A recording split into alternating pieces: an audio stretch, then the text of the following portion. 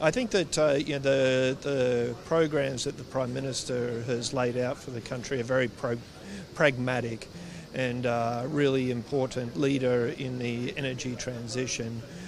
Where for us in the LNG business, we've been with our partners in the country here since the early 2000s, and the pragmatic approach of the government targeting 15% of the energy mix from natural gas by 2030 is a really important initiative for us. And then the focus on all of the lower carbon solutions and green initiatives is great to see the leadership that the Prime Minister brings to the country.